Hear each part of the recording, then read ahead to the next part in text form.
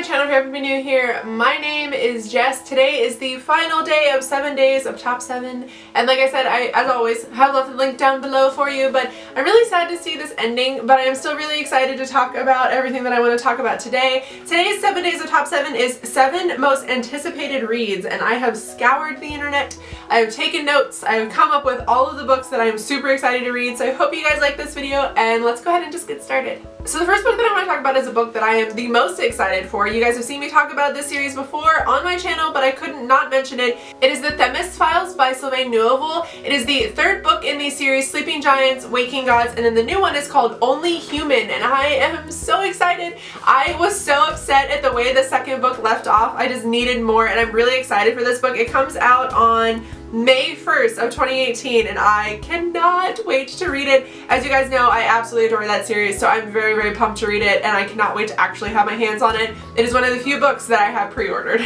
The next book that I have here, I didn't know if I was going to like the first one. I actually got it in an owl crate, and I absolutely loved it. It is Daughter of the Siren Queen, which is Daughter of the Pirate King, the second book in that series. I loved the first book, and I'm really, really excited to read the second one. I'm trying to get an ARC copy of it, but I don't think that's going to happen, but I am still really excited to read it. Like I said, it was such a lighthearted read. It was so easy for me to read it. I read it in like 24 hours. I loved the stories. I loved the characters. I love the setting of it as well. So I'm really excited to pick up the second one. Now this one we don't have a release date for, we don't even have a cover for it, we don't even have a name for it. It would be the second book, the book that follows Warcross. I'm really excited. Supposedly that's coming out in 2018, and I cannot wait to have my hands on that one. I loved Warcross so much. I loved the world that it takes place in, so I'm very, very excited to actually have a copy of that book in my hands. I'm so excited because I just recently read Warcross, and I don't really like waiting a whole lot between books. I need the book right now. Now the next one I'm actually really excited for because I actually read the first book of this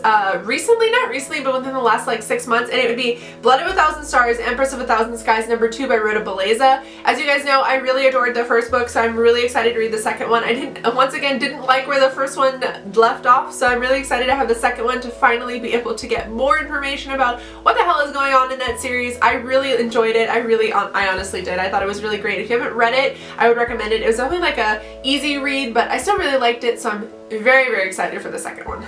I am so excited for this one. It is Fierce Like a Firestorm. It is the Hibiscus Daughter #2, which is by Lena Popovic. Wicked Like a Wildfire was the first one. As you guys know, I really enjoyed that book, so I'm incredibly excited for the next one to come out. I read that book in, I think it took about a month. My buddy read it with Crescent Moon Reads here on YouTube. I will link her channel down below, and it was so good. We were both just messaging each other like, oh my god, oh my god, oh my god, I can't believe this is happening. It was such an unexpected read for me as well this year. I didn't think I was going to love it as much as I did, and of course I did, and I cannot wait for the second one to come out.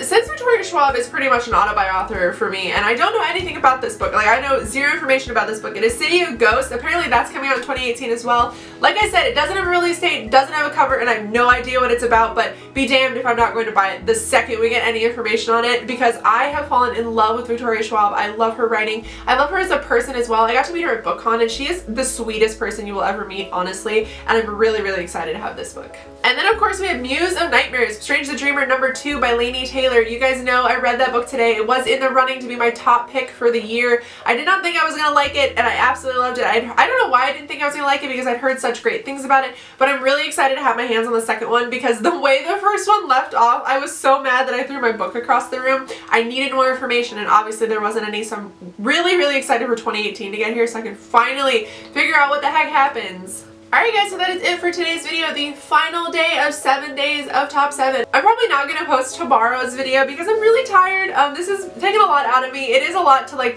film and edit and upload 7 different videos, but we'll see. So hopefully there will be a video tomorrow. If there's not, please forgive me. I'll be back on Wednesday, but I hope you guys are having an excellent week, and I hope you guys enjoyed this, and I will see you guys in my next video. Bye!